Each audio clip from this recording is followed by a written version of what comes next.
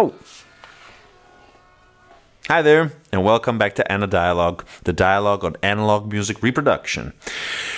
Today, we're going to take a look at a special type of recording technique. Something I think that it is rather impressive with the results that it achieves if properly done and properly listened. Want to know what it is? Coming up, guys. Go!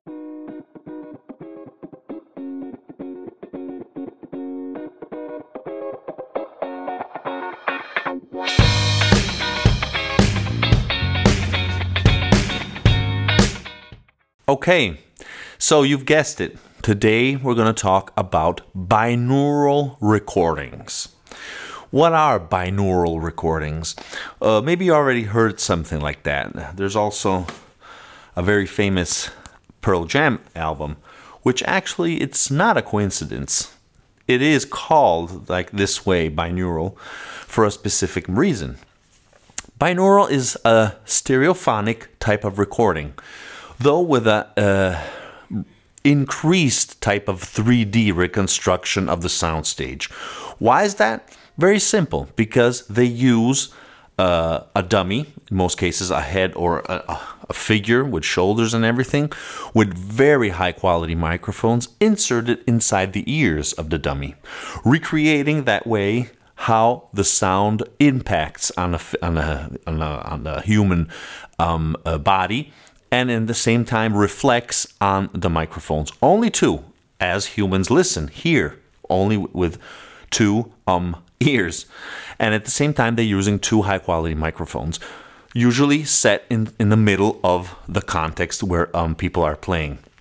And this actually started in the late 1800s, which slowly developed and was adopted by several musicians, several even rock bands, as you've seen, like, as I said, Pearl Jam.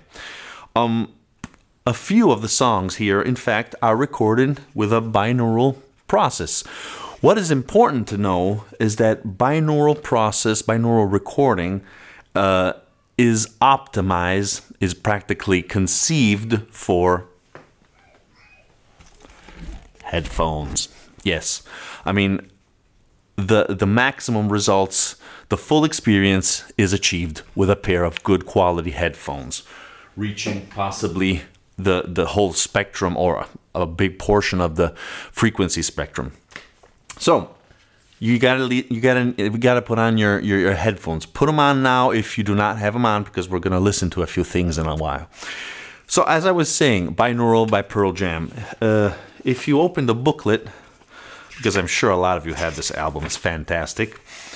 There are a few albums with a little mark here next to it. Those are binaural recordings. And this is one of the most famous, actually, examples, because it comes from a famous rock band. But this was done much earlier. Also, the Rolling Stones made an album, a live album, actually, which maybe you're a flashpoint where maybe you do not hear the characteristics of a binaural recording in such a booming, wide context. I think specific types of albums of instruments require that kind of recording. Not everything is good for binaural recordings, I think, at least. But for example, here we have great albums from the 70s. Can, Flow Motion, and this is a very strange kind of rock, reggae, experimental album, which was recorded with a binaural process. Sometimes you can understand if the recording is binaural, because a lot of times you see this little drawing of a head of which is kind of the symbol of what is a binaural recording.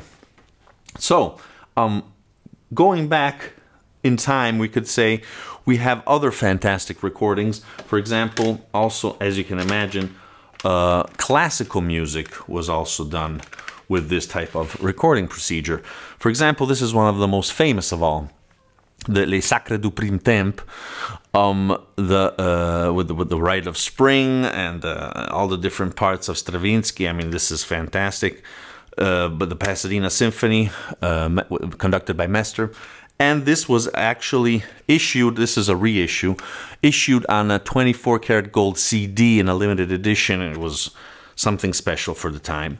Although I must admit that, I mean, classical music, especially when we're talking about symphony orchestras, are usually already recorded with just 2 microphones, not that much, because obviously we have too many instruments. They're all coming towards us. So you're going to use just, as I said, very, very few microphones. I mean, I think that the recordings made, for example, by the ones we discussed about of Mercury Living Presence, here's a link, are much better than this example. So binaural recording isn't always perfectly fitting, I must admit. There's also another series of recordings, for example, this one of the Zenf re-performance. This is very strange type of albums they're doing. I don't know if you know these. They take the original recordings, because we have the recording of Rachmaninoff for plays Rachmaninoff, and they process it in a computer, which practically gathers all the information, sends it out to I don't know, electronic gear, which is supposed to recreate with modern instruments the precise exact way he plays, in this case piano, and therefore we can record it with high quality audio, high fidelity, because the original Rachmaninoff plays Rachmaninoff, which I do have, it's a fantastic album. The sound obviously is very poor quality. So this is a cool idea, and they also did it in a binaural way, which is kind of useless, I think, especially because we're talking about one instrument. You need a series of instruments to have that 3D reconstruction. So some experiments, some kinds of albums, I don't think are very well chosen or well conceived, we could say. A very good example instead, which I highly recommend, is this one by Ottmar Lieber and Luna Negra. This is a very nice album, we could almost say acoustic, with just a few instruments, and as you can see, they illustrate how they used the dummy, which kind of microphones they used. Here's the little logo.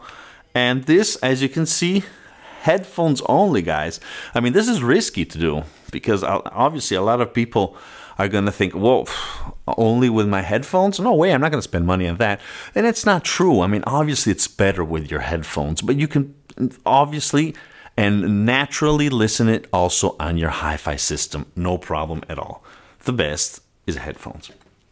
But we're going to come up now to the best series, which got me back into this type of recordings and got my interest again in binaural albums, binaural processing, which, what am I talking about? We're talking about by the albums created by Chesky Records. I don't know if you're familiar with them. This is a guy with a whole group which is doing fantastic recordings since the 90s, I think. Especially high-quality jazz recordings, which are undergo very, if not any, type of processing, of compression, of degradation of the digital sound. So their productions are fabulous. They're fantastic. Look for them if you don't know them. And they have a whole line dedicated to binaural recordings, which are also sponsored and described by our good fellow Steve Guttenberg, which he also has a channel, fantastic channel. Here we have a very special CD. You can find this also in high resolution and on HD tracks. I'll put all the links of this stuff I'm showing you here below in the video description. This is practically a demonstration disc and test disc, we could say. There's a good selection on disc number 1 of different kinds of recordings they did, which I'm going to show you something now in a while. Very high quality, extremely high quality. I mean, they're so enjoyable, it's amazing. And on the other CD, this may be interesting for you if you're interested in testing headphones and the level of compression, lower frequency, higher frequencies, etc. Is the second CD where you have a lot of tracks trying to stress, we could say, your headphones all commentated by Steve Guttenberg. So, for example, I decided to, after buying this, go a little more in depth and listening to the various albums. I highly suggest two kinds. For jazz, I would like to suggest this, which apart from being a high quality binaural recording, this is also a fantastic album which got a lot of recognitions and awards. It's a famous jazz album where we featuring David Chesky himself inside playing. He did a lot of the piano. He plays the piano mainly in his albums. He did a lot of albums. These have been recently released just a few years ago, and within this binaural series, and these are great. What you must know is that these types of recordings highly rely on ambience. So if you do not like reverberation, you do not like to hear space between instruments, then maybe these are not for you. We're gonna listen to something now, and I'm gonna put something for download also here in the video description. So take a listen to these. But I just want to mention this because you hear a lot of space, of ambience, of reverberation coming from all over the place, which enhances the naturalness of the sound, I think. And last but not least, actually my favorite record maybe of this binaural series is this album here of Amber Rubarth, Sessions from the 17th Ward. And the quality of this, guys, is amazing. When I put this CD and I had my headphones on, all of a sudden I said, "Oh shit! I forgot. I didn't set my headphone switch. I thought I had my loudspeakers on." It was incredible. The reconstruction of the soundstage, the way the music impact on my ears was 100% natural. I truly thought I was hearing something coming from the room and not from my headphones. Obviously, I must say that I have a very high quality pair of headphones, which are not just normal dynamic headphones. They're open back, and they are magnetic planar headphones, which is a special kind of technology, not the common one you would find, as I said, in a dynamic pair of headphones. So that will help a lot. But that doesn't matter. I mean, you don't have to have who knows what. Even a good, decent pair of headphones, dynamic headphones, closed back, no problem. Experiment, try, because you're going to have fun. Okay, so as I said, this is one of the best. I'm going to put a track or two now here, and let me know what you think of. I'm also going to put an HD track of this in download, so you can hear it in full 24-bit resolution by 192 kilohertz of sampling rate. Okay, let's hear.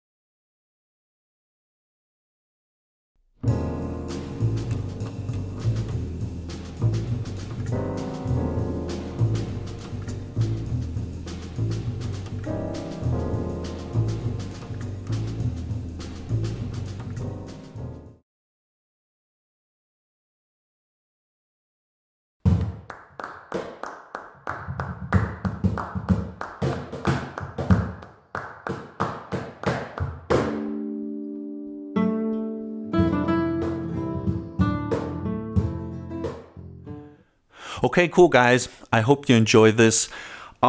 Please write in your comments suggestions on cool binaural albums you are finding, you're gonna find in the next months, you know about.